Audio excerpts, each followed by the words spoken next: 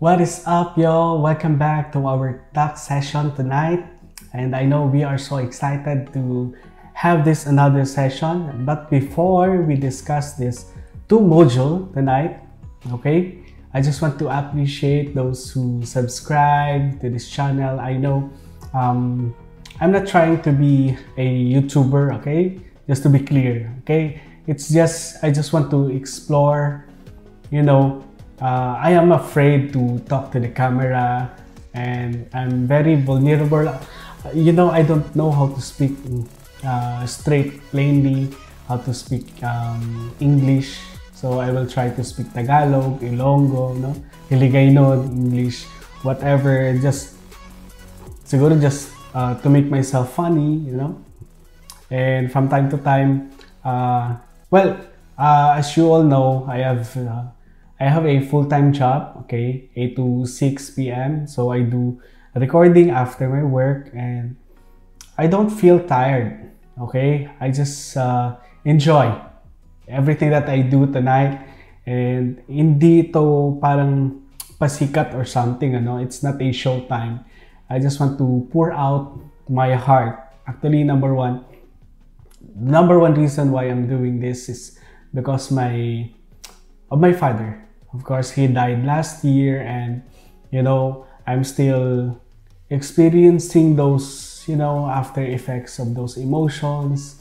And I love my father, okay? He is my model as how to be a man. I credit everything that I have being a person who I am right now because of my dad, because of my tatay. So I love him. I remember those times that while he was sick last year, I think also last 2018, his wish is to share God's word, share the gospel of God through this online platform. But time is so fast. Before he did some video recording, he died due to lung problem. But it was so devastating with our family, and si nanay na lang bilhin sa aming family. But there's a lot of reasons to move forward. I know it's so hard. Even my younger brother is gone through some, of course, all of us experience some depression along the way and until now, but we ask God to intervene.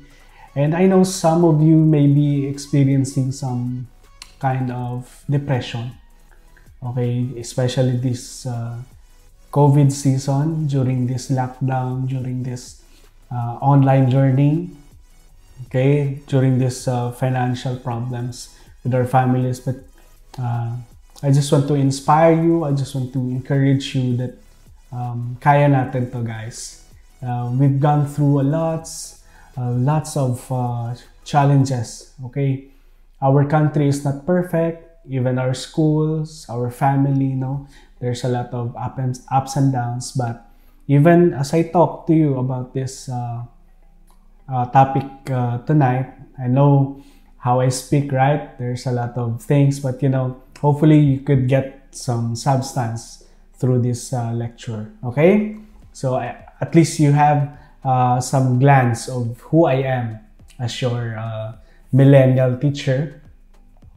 And again, before I start, I just want to say I love you guys. Thank you. I salute you for every effort that you did, okay? Saludo ako sa inyo.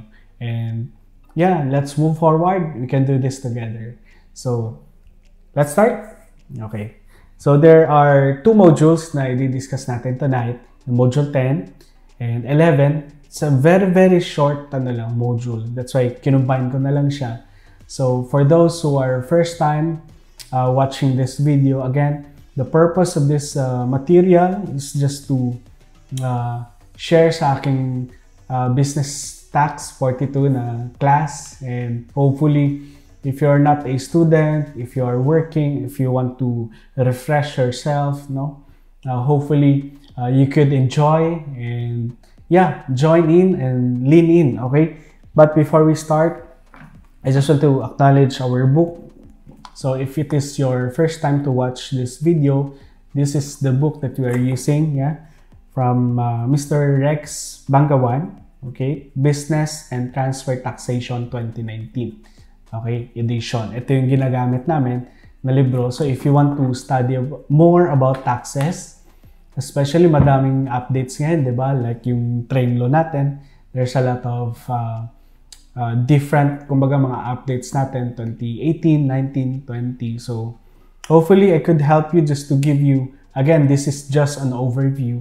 If you want more details, of course, you can talk to a CPA, or you can contact me also if you need some, of course, mga financial, advice, diba? Kung pwede natin masagot, or we could refer to someone who is more experience about taxes. Okay? So, yeah. Let's lean in and join together as we discuss our Module 10, which is yung excise tax. Okay. Let's start. Okay. Ano ba yung purpose ng excise tax? Okay? Punta tayo sa slide number 3. Ayan. Yung purpose lang naman niya actually is, of course, to raise the revenue ng government natin, and to curtail the consumption of certain commodities. Curtail meaning just to, kumbaga, to control or to manage, okay? To, kumbaga, put some limitation, ayan, sa consumption ng mga certain commodities. Ano ba yung kailangang i-curtail ng mga products? So, we will go over sa mga list lang, para mabilis yung discussion natin. And also, yung purpose nga is to protect domestic industries, okay? To protect meaning, like yung mga domestic, like in the Philippines, di ba madami tayong ine-export, tsaka import. Minsan kasi, yung products sa Philippines is parang galing na ng China, galing ng different countries, right? So, we want to protect yung domestic industries natin. So, dito na papasok yung excise tax natin. Okay? And in addition to that, ayan, or other, yung OPT, other percentage taxes, yan, may excise tax pa na binabayaran yung natin, mga entrepreneur, okay, businessman natin.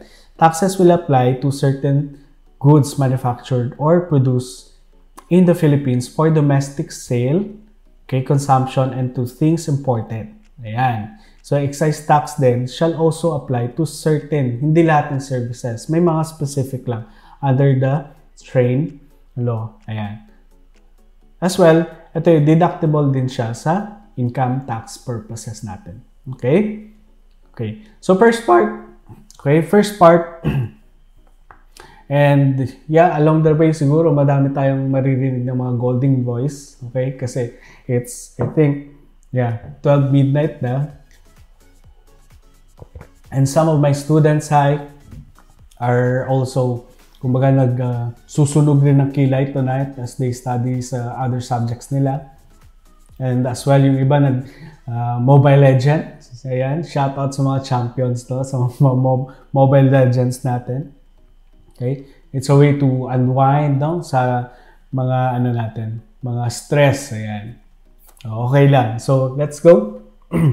So, sabayan niyo ako, guys. So, kung tumaas yung boses ko, or kumbaga naging soprano or tenor na yung boses ko, just type some bloopers there in the live chat natin. Okay?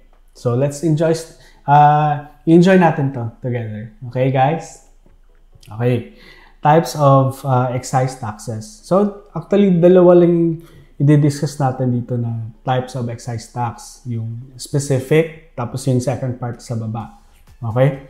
Ito medyo madami-dami siya, yung specific tax. Ito yung tax na inimpose on goods or articles based on, saan siya nakabase? Weight or volume capacity or any physical unit of measurement. Yan yung tinatax, okay? Ini-impose sa goods. So, example niyan, dito, yung alcohol products, di ba? Sino mahilig sa mga alcohol dyan? Ayan. Type nyo sa live chat, ano yung iniinom yung mga alcohol products. So, ayan, yung example natin, actually madami siya, no? Ayan. Distilled spirits, ayan, including proof spirits, whiskey, brandy, rum, gin, vodka, fortified wines. Yan yung mga alcohol products. Also, yung mga wines and sparkling wine, subject yan sa excise tax natin. So, specific tax yan. Fermented liquor, yung mga beer. Yan, mga mahilig sa beer dyan, di ba?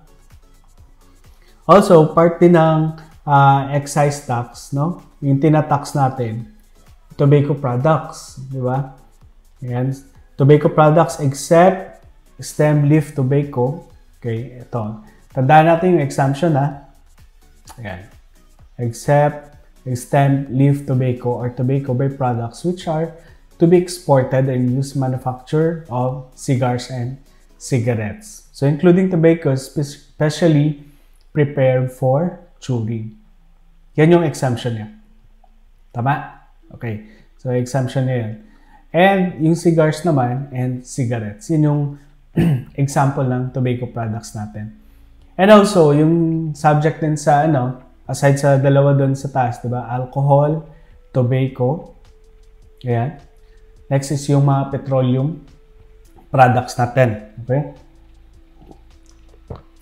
Tumatapon pa yung gatas. Okay. Lubricating oils. Ayan, mga processed gas, waxes, petrolatum, okay? Denatured alcohol, naphtha, regular gasoline, leaded and unleaded premium gasoline, aviation. So, ayan, as list go on, di ba? Yan yung mga petroleum products na sinasubject natin sa excise tax. Okay. Also, isa dyan yung mineral products, yung coal and coke natin. Another one, yung sweetened beverage natin. Mga subject din yan sa excise tax under the new train law. Okay?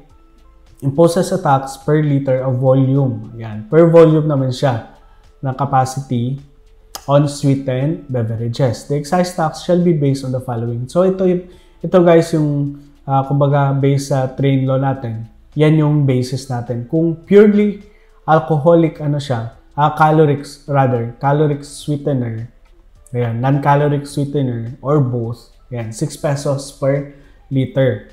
Yan yung excise tax. Okay?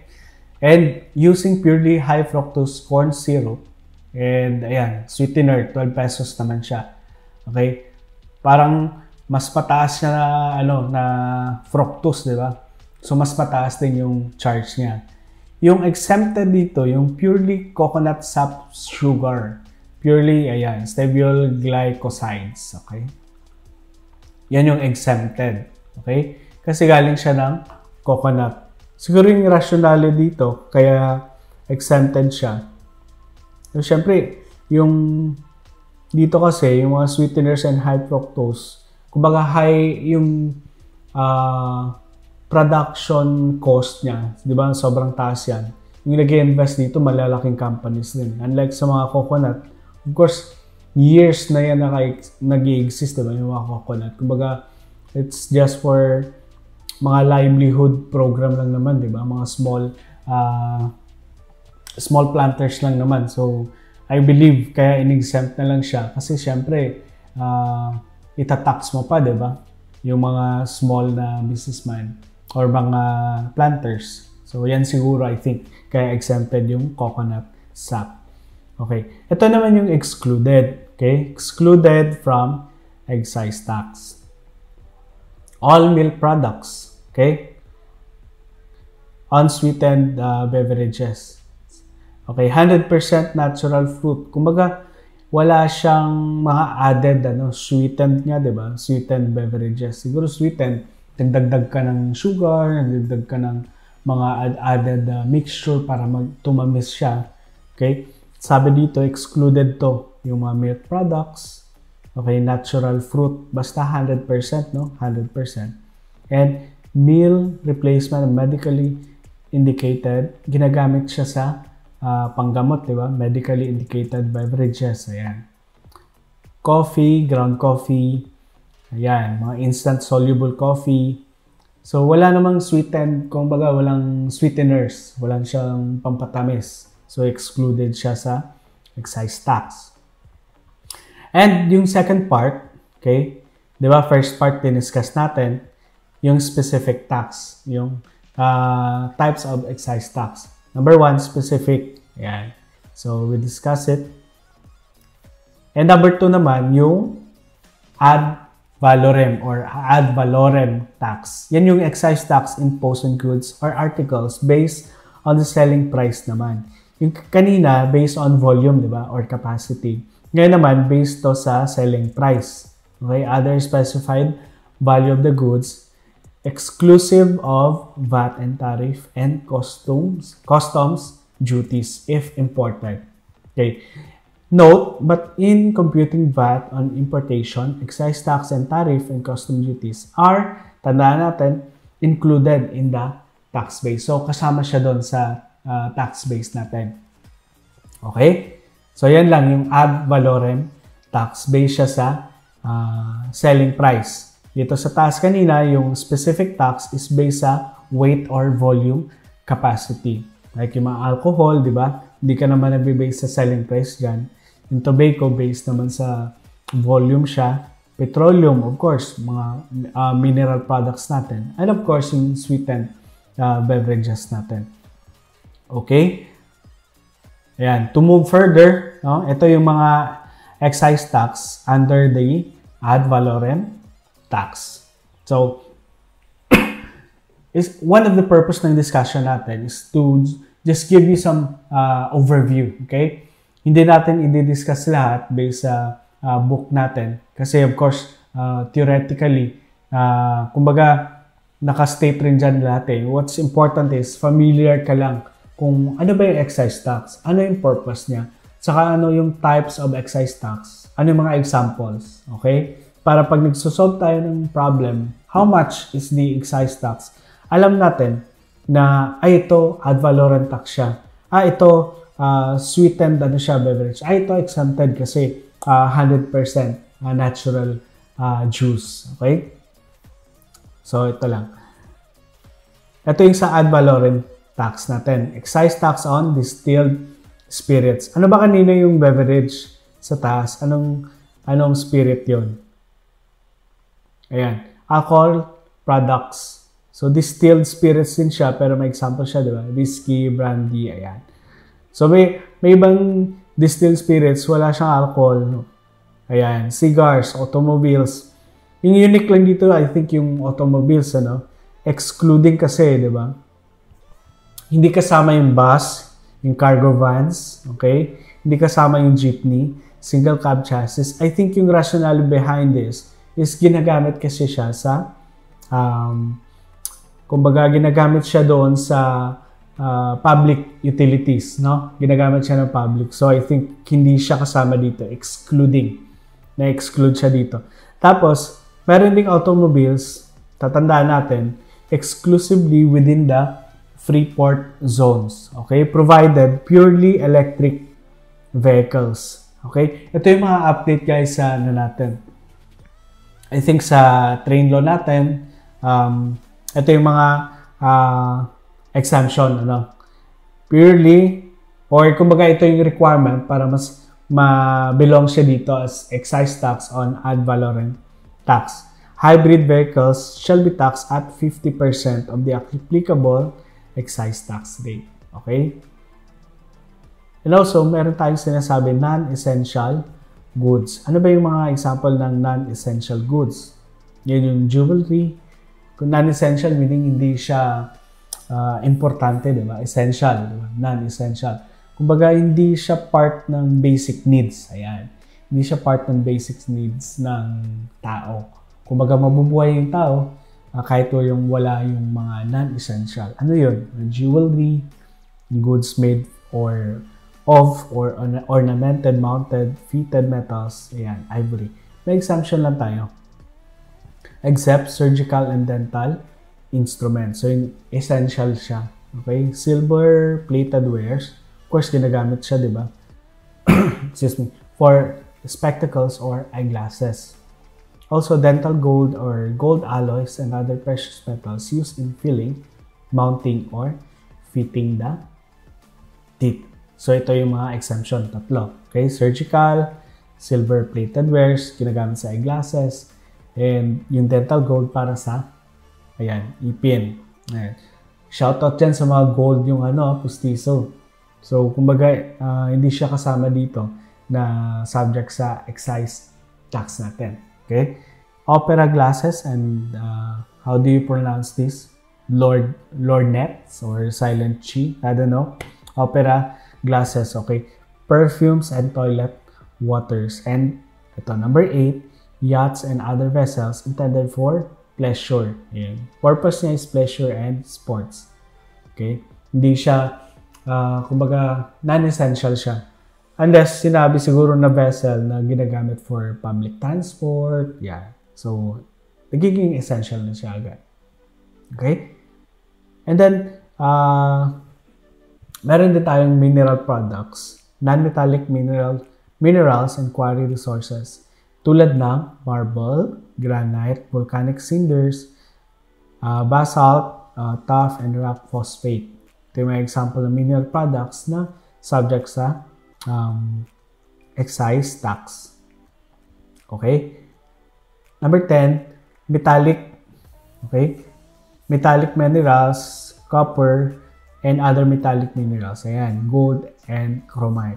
Ito yung mga mineral products. Ayan. And also, yung number 11, indigenous petroleum, including locally extracted mineral oil. Ayan, may exemption lang siya. Ito yung kailangan natin tandaan. Yung exemption niya, locally extracted natural gas and locally extracted liquefied natural gas. So, guys, during the analysis natin, during the study, tatatandaan natin what are those in general rule, kasama siya doon sa list, and also itong exemption natin. Okay? Ano pa yung mga, kung may non-essential goods, meron ding non-essential services. Ito yung added, sinama natin sa train. Yung sa train law natin. Okay? Yung percentage ng tax dyan is 5. Okay? 5% tax on gross receipts, net of excise tax, and VAT. Derived from the performance of invasive, ayan, cosmetic surgeries. Yung mga grabing pampaganda, diba? Surgeries, procedures, and body enhancements. Ayan, kung gusto mo mag-beautify ng self mo, no? Kung nakukulangan ka pa, yan. Mga non-essential services na yan, no? Ayan. The following shall be exempt from 5% excise tax. Ito yung exemption naman natin, okay? Before we proceed, okay, I have a quick question lang.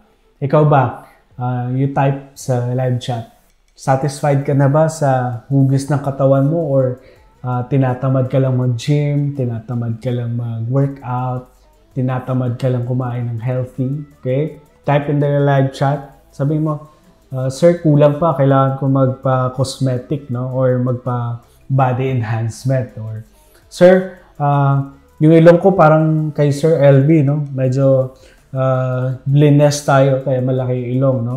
Or, sir, lahat, no? So, you type sa live chat natin. Are you satisfied na ba? Or, sabihin mo, ay, sir, okay na ako kasi I'm wonderfully and fearfully made by God. O yun, di ba? So, different perspective. So, there's a lot of people na iba rin yung perspective nila. Well, we respect them also. So, part sila ng non-essential services, which is subject sila sa 5% na tax on gross receipts. Kaya medyo may kamahalan, di ba? Yung mga body enhancements because may added pa siya. Okay? May ina-add pa na excise tax. Okay? May exemption lang tayo. Kung mayroon daw deformity arising from congenital or mayroong parang abnormalities sa katawan mo, no? Due to disease, ayan, tumor, virus infection. Of course, syempre, i-exempt ka talaga ng government. Kasi they want to help you naman, no? Kasi hindi mo naman choice magka-virus ka, tumor, infection, diba? Knock on the wood na hindi tayo magkaroon nun. Diba? Okay. Cases of treatments covered by National Health Insurance program. So, yan yung mga exemption na kailangan natin tandaan. Okay. Gross selling price of goods subject to ad valorem tax. Ayan. The price excluding the VAT at which the goods are sold, ayan, or through sales agents. If the manufacturer also sells the goods at wholesale in another establishment of which he is the owner, the wholesale price in the latter establishment shall be the gross selling price. So, kumbaga, in short, ano yung basis ng ad valorem tax natin? Is it the gross selling price or ano ba? Is it excluding VAT? No? So, ito yung tatandaan natin. I think there are 3 points lang, no? And the price excluding VAT at which the goods are sold at wholesale. Okay? If the manufacturer daw nagsasell ng goods at wholesale in another establishment of which he is the owner, the wholesale price is the latter, yung gross selling price. Okay? If the price is less than, ayan. If the price is less than the cost of manufacturing plus expenses, the gross selling price shall equal such cost plus expenses plus a proportionate margin, ayan, of profit. So, given naman yun sa problem, guys. So, all you need to remember is if less than 10, if the price is less than the cost of manufacturing plus expenses, okay? Kung less than daw dyan yung price, ayan, proportionate shall equal to cost plus expenses plus proportionate margin of profit. So, yun lang yan, yung gross selling price natin. So, sino yung mga person? Okay? Sino yung mga person na subject to excise tax? Okay? Number 1, domestic products. Generally, the manufacturer or producer of domestic products, yan, shall file the return and pay the excise taxes before the removal, okay, of the domestic products from the space of production. Okay, before. Yan. So, dapat before the removal, okay, kailangan yung manufacturer tsaka yung producer, siya yung magfa-file ng tax return and pay the excise tax before the removal ng domestic product from the place of production, before lumabas yung product doon sa production area. Okay? And number 2, or letter B, sino pa yung subject sa excise tax? Yan yung owner or person having possession, kung sino nagpo-possess, sino may hawak ng domestic product which were removed from the place of production without payment of the excise tax. Diba, number 1 kanina, before yung manufacturer daw. Ngayon, kung hindi siya binayaran, okay, lumabas lang yung produkto doon sa area, sa production area. Yung taong yon, yung owner na yon, okay, wala siyang binayad eh. So, siya yung i-assume dito, okay, siya yung i-assume na magbabayad ng excise tax. Okay? Kasi hindi mo nabayaran sa letter A, no? Yan. Which were removed from the place of without payment of the excise tax. Kumbaga yung presumption ng law doon. Yung kumuha na hindi nagbayad ng excise tax, siya yung habulin ni BIR. So, ang assumption, baka siya yung owner. Okay? Or, yeah. Letter C, yan. The first buyer, purchaser, or transferee for local sale or transfer in the case of indigenous. Ayan. In the case naman ng ito, ng natural gas, yung first buyer naman. Okay? Kanina, owner, manufacturer, di ba? Owner. Tapos yung buyer. Okay? For indigenous petroleum lang. So, siya yung subject to excise tax. Okay? Yan yung domestic products. How about yung imported products natin?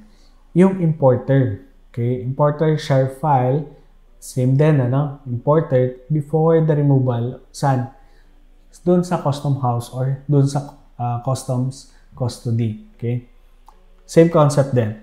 And the person who is found in possession of articles, articles which are exempt from excise tax other than those legally entitled to exemption.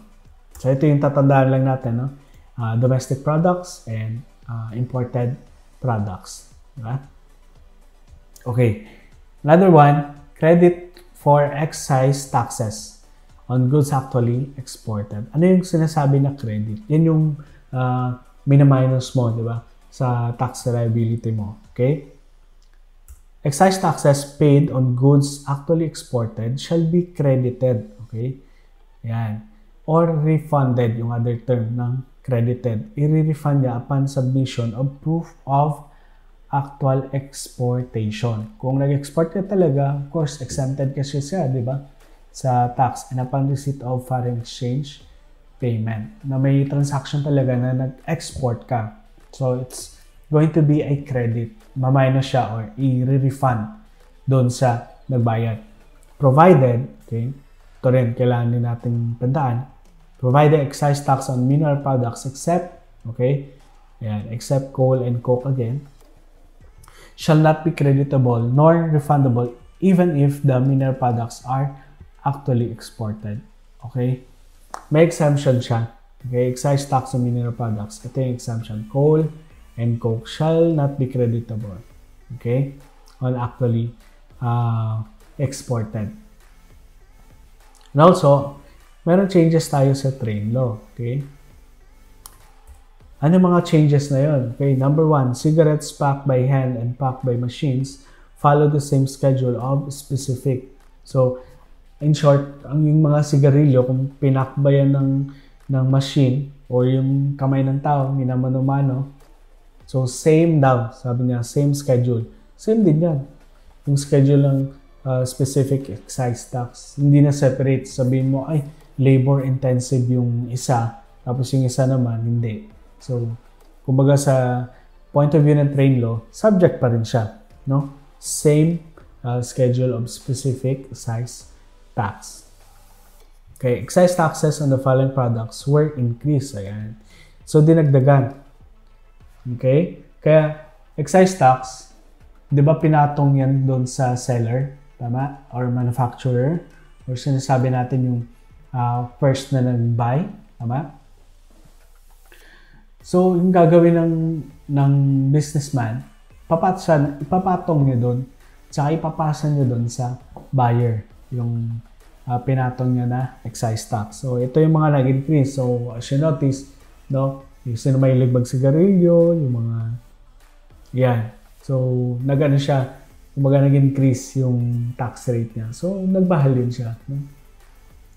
Manufactured oils and other fuel oils, locally manufactured and imported automobiles, nag-increase din yan. Okay, excise tax. Except, di ba, may exemption tayo dyan, yung mga pick-up, okay, pick-up truck natin. So, wala silang excise tax based sa train law natin.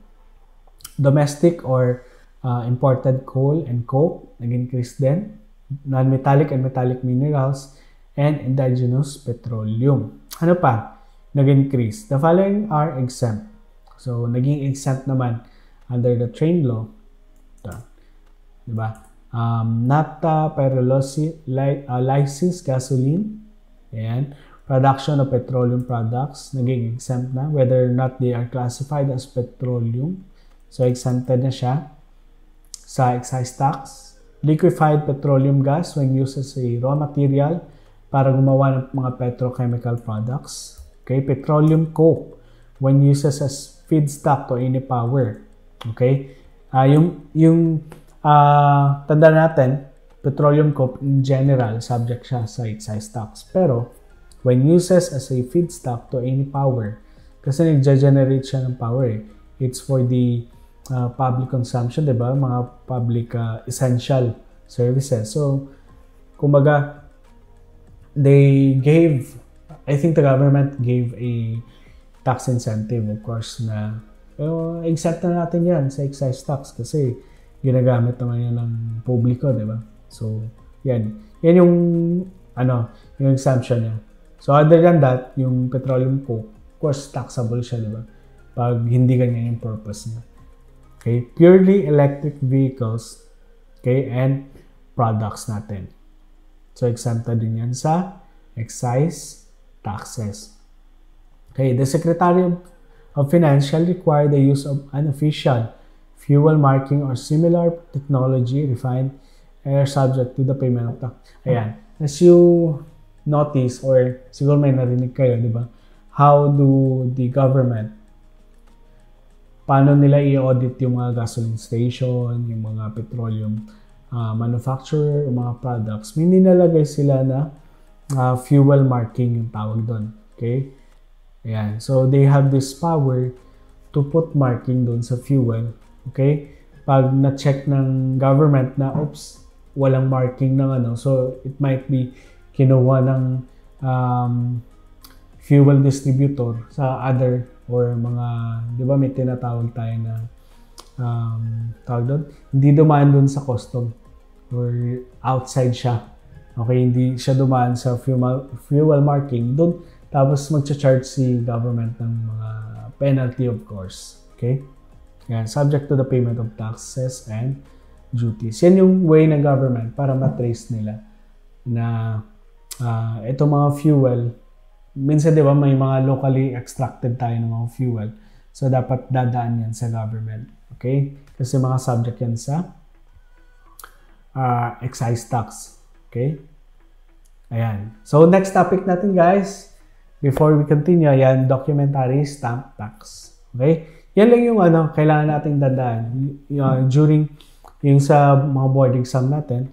Okay? Alam natin kung ano yung basic principle about the excise tax. Okay? So hopefully, you got something, no? May overview kayo and just read yung sa book natin. I know medyo mahaba siya.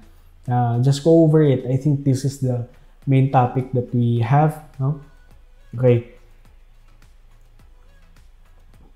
Very short, lang muna. Short break as I open yung next module natin. Ayan. Documentary stamp tax. Okay. Sa mga students ko, kamusta na guys? Yung iba sa inyo hindi pa nagdi-dinner, no, during our live class. Okay, yung iba walang internet, yung iba brown out. Ayan. So kailangan talaga sa online class medyo mahaba yung patience natin, no? Minsan nagki-quiz tayo tapos may magchat-chat na, "Ay sir, brown out sa amin. Sir, ganito ganon." So struggle is real talaga, di ba? Even in the past, nung nagka-college pa lang kami, kumbaga hindi namin na-experience yung ganito. There's no pandemic. So this is first time sa lahat, no? It's so hard. But you know, don't get stuck. Okay? Just, kumbaga, minsan kailangan mo explore ano yung other perspective kaya. How to stay positive during this negative situation, di ba? There's a lot of issues, national news, international, di ba?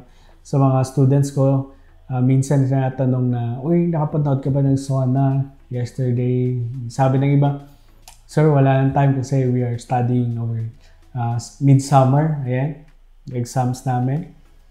And guys, saludo ako sa inyo. And konti na lang, okay? Next week, I think, finals na. Sino excited sa finals? Ayan. Shout out sa mga ready na sa finals. Okay. Let's continue. Module 11. Ayan. Very quick lang about documentary stamp tax. Again, sa mga bagong dating lang sa live class natin. And for those na nanonood pa lang sa replay ng video na to, okay, we are talking about the module 10 kanina, yung excise tax, which is overview lang naman yung dinidiscuss natin. And yung documentary stamp tax, overview lang din. Okay? Yung mga reading materials natin, kailangan natin i-explore pa. Ano yung mga minor details. Okay? Minor details. So, what we will discuss tonight is just overview lang siya. So, as you notice, I think it's just ilang page lang ba to? 9 pages lang. Okay? Very short lang siya. Okay? So, ano yung documentary stamp tax, guys? Yan yung, excuse me, excise tax siya, a national tax whose purpose, of course, same din dun sa excise tax, to raise revenue. Kailangan mag-raise ng revenue ng government because sa mga naka-line up, no, ng mga priority projects. So, isa ito sa mga nakita ng government natin. Increase natin, no? Sa train law, or kailangan to subject sa documentary stamp tax. Kailangan to ganito, ganon. So, ito yung main goal niya, is to raise revenue. Okay? Deductible for income tax purposes. So, pwede siyang ma-deduct.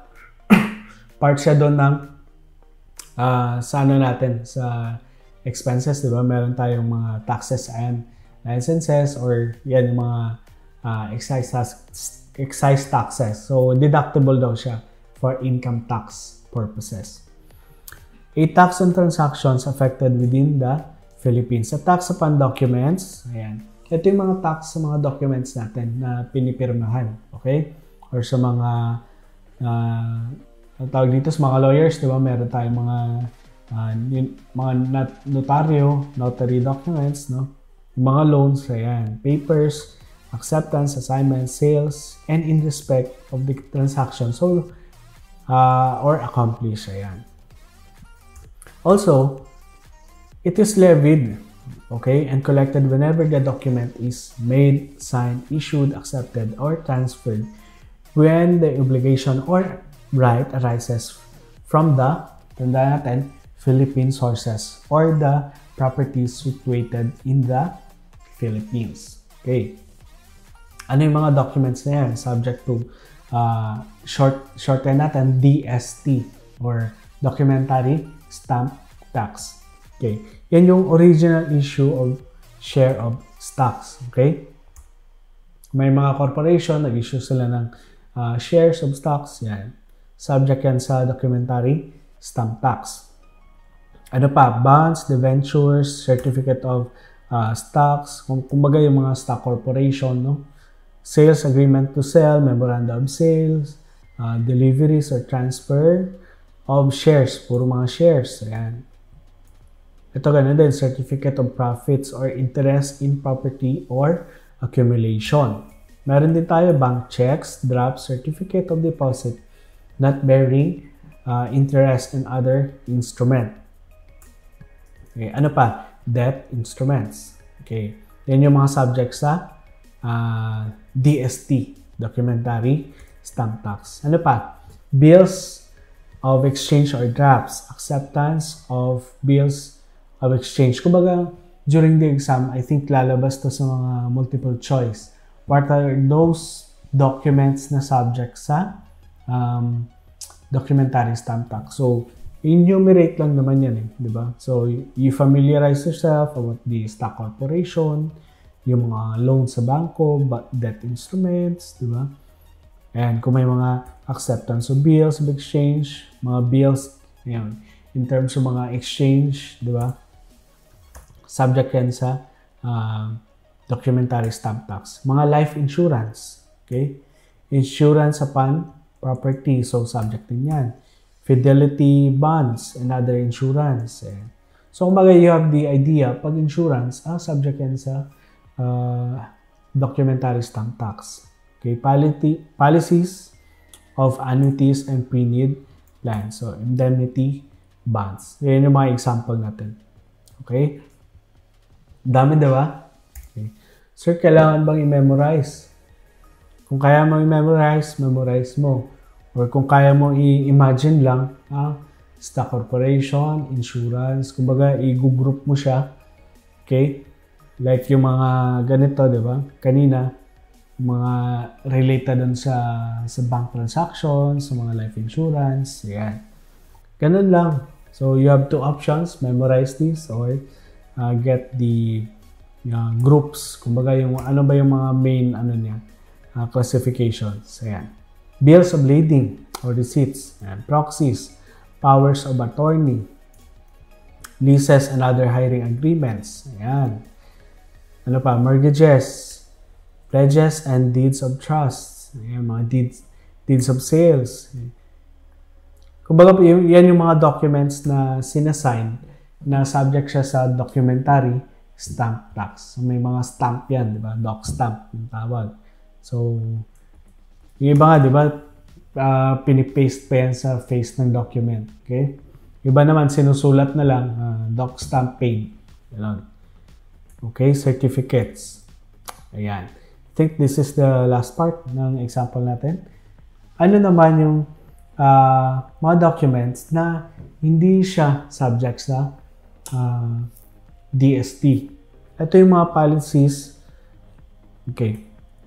Insurance din siya, pero made or granted by ito siya, fraternal or beneficiary society operated in the lodge system or local cooperation plan.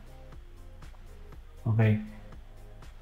In general, pag insurance, diba, subject siya sa documentary stamp tax. Pero pag naka-state sa problem na ito, nakalagay talaga, not subject siya sa DST. Ano pa? Ayan. Pag government official nga, yung mga certificate of oaths niya, yung keyword dito, government, ayan. Hindi na siya subject sa DST. Kasi government yung involved, di ba? Okay. Papers and documents filed in court by for the national, provincial, or municipal government. Again, key term natin, basta government nga, hindi na siya subject sa documentary stamp tax. Affidavits to prove poverty. Okay? Siyempre, ipoprove na nga ng tao na, ayan nga, yung poverty, di ba? Bakit subject mo pa siya sa documentary stamp tax? Wala namang pambayad yung tao, di ba? So, except hindi siya subject sa DST. And also statements and other compulsory information required of persons exclusively for statistical purposes. Kumbaga, survey lang naman yun eh, di ba? Statistical purpose and for the use of, again, government. So, technically, yung last 4 example natin, puro government yan. Hindi yung pang-apat, poverty.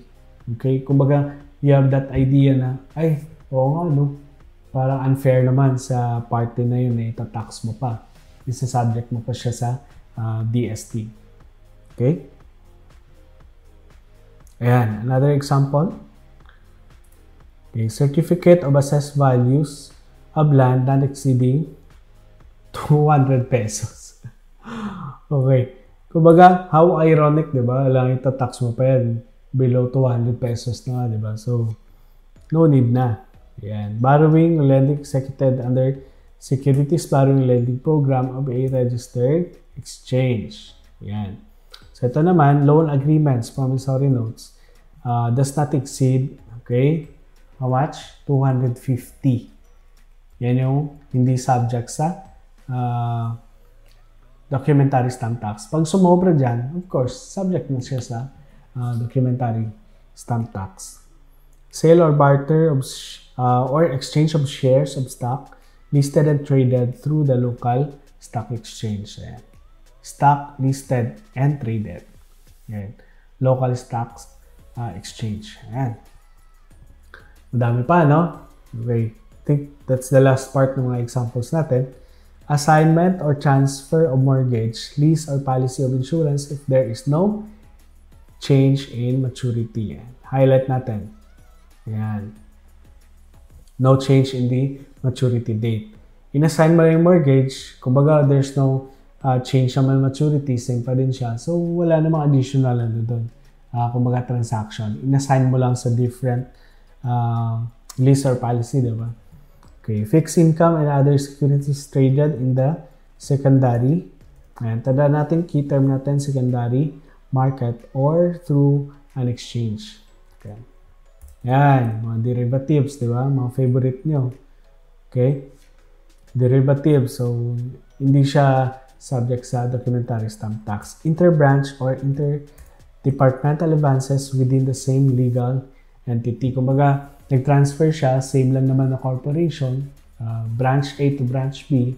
So, kumbaga, there's no separate entity na nag-transfer. So, same lang siya. So, it's not included dun sa subject sa tax. All forbearances arising from sales or service contracts. Ayan. Bank deposit accounts without fixed term or maturity. Mga regular savings account natin. So, wala nang ano yan, documentary stamp tax. Okay, all contracts, deeds, documents, and transaction related to the conduct or business of BSP. Siyempre, ano siya? Government entity siya, di ba? BSP. So, exempted din siya. Hindi siya subject sa documentary stamp tax. Transfer of property pursuant to tax-free. Ayan. Mga transfer of property pursuant doon sa mga tax-free exchange. Tax-free na nga, di ba? So, hindi na siya subject sa documentary stamp tax. Okay, interbank call loans with maturity of not more than. Ayan. Highlight natin. Not more than 7 days to cover deficiency in reserves, including those between or among banks and quasi-banks. So, yung highlight natin, yan yung mga key terms lang. Okay? Hindi mo naman kailangan memorize lahat, di ba? Okay. Ano yung mga subject dito sa documentary stamp tax? Ito yung mga tao na gumawa, nag-sign, nag-issue, tumanggap, nag-transfer ng document doon sa taas kanina, yung mga subject sa documentary stamp tax. When one party enjoys exemption, the other party who is not exempt shall be the one directly liable for the tax. Saklap, yung isang party daw, nag-enjoy siya ng exemption, tapos the other party who is not exempt, hindi siya exempt, siya yung mag-shoulder ng tax liability. Okay? Time of filing and payment. Generally, the tax return shall be filed within 5 days. Okay? Within 5 days siya. After the close of the month, when the document was made, signed, accepted, or transferred. So, within 5 days, after the close of the month, dapat mag-file ka ng tax return doon kay BIR. Okay? And we are done. That's it. Inspire Nation. Okay? Inspire Nation meaning it's just a, kumbaga parang click word lang naman siya, but the substance of it, we will continue to inspire one another. Now, we will keep that joy, that vibe. Sabi nga ni Kyle, di ba? Shout out kay Kyle. Sabi niya, sir, positive vibes lang dito, di ba? So, there's no negative vibe. I could share some, siguro, mga bad experience ko, but at the end of it, what's the purpose of that situation in my life, right? Like, yung mga sudden death ng mga loved ones natin, pagkawala ng mga friends natin, no? And there's always a purpose. And I know this COVID season, as you notice, no, meron mga relationship na na-reconcile kasi nga nasa bahay lang, tipon-tipon, di ba? Yung mga friends natin, hindi lang sa Facebook friends natin, sino ba yung real friends natin, di ba? Madi-discover mo due to this COVID season. Sino ba talaga nagki-care? Or ano yung worth ng kumbaga yung faith natin kay God, no? Kumbaga there's a lot of times na pwede tayo mag-reflect nowadays. So nasa bahay lang tayo, bawal tayong lumabas, di ba? So we have those lots of time. So we call ourselves Inspire Nation because we will continue to inspire one another, kung ano calling mo, kung ano yung purpose mo while you are here sa mundo, no? Ako, as long as I have this chance to record, to share some encouragement with you, it will not stop, okay? Even this, siguro yung tax subject natin matapos, we'll continue to inspire one another, okay? What's the real purpose of life? Of course, we are here, okay, to stand in the gap, okay, to bridge, to become a bridge, okay, to a broken world, kumbaga. Let's spark positive vibe, okay? Let's continue to be a source of happiness sa ibang tao. And we continue to strive to be better, strive to be who God, no? Kung sino yung tinawag ni God sa life mo mismo. We will continue to have this discussion through this online, through this YouTube live, and I am so excited. Even I continue to learn, I continue to grow, and I know same din sa inyo, you will continue to flourish. Okay, in God's time, I know guys, you will flourish, not just kumbaga yung main goal mo talaga is to be a CPA. No, don't limit yourself. Mas malaki pa dyan yung design ng Panginoon sa atin lahat. Okay? It's not just a title that we are chasing. We are chasing God. Okay? We are chasing His purpose, His will. Ano ba, Lord, yung calling ko? Ano ba yung company na kailangan ako, no? Someday you will be one of the top CPA, okay? And at the same time, you will be a humble, open, and a transparent one. That you need God in your life. We need each other at the same time. So, this simple overview, hopefully you got something. And hopefully you will find time to read, no, sa ano natin, ng mga reading materials natin. Okay? Especially yung book natin, of course. This is very organized, no? This is very helpful. So, just try to answer yung mga self-test questions natin, true or false, yung mga multiple choices natin sa book. And we will spare time siguro to discuss some of the answers. Okay? I think that's it, guys. That's it. Inspire Nation, Tax Nation. I am your millennial teacher. I am here, no? Just one chat away. Last part na lang ng discussion. Gusto ko mag-thank you. Thank you so much for your patience, and also for those na nag-e-effort to comment yung mga learnings nila through this online experience natin. Okay? Online session natin. And hopefully, you enjoy, okay? You enjoy your class during this lockdown or during this COVID season, okay? All I pray, my prayer to you is to be safe, to be healthy, to enjoy life, okay? One day at a time, guys. One day at a time with Jesus in your life. One day at a time with your loved ones, okay? With your boyfriend, girlfriend, okay? One day at a time with your parents, number one. Okay, we have time to play Mobile Legends, no? Shout out Mobile Legends, ayan. Mga hambal ni Gab, ano daw siya, champion. Okay? Gab, totoo ba yan? Champion ka? Okay?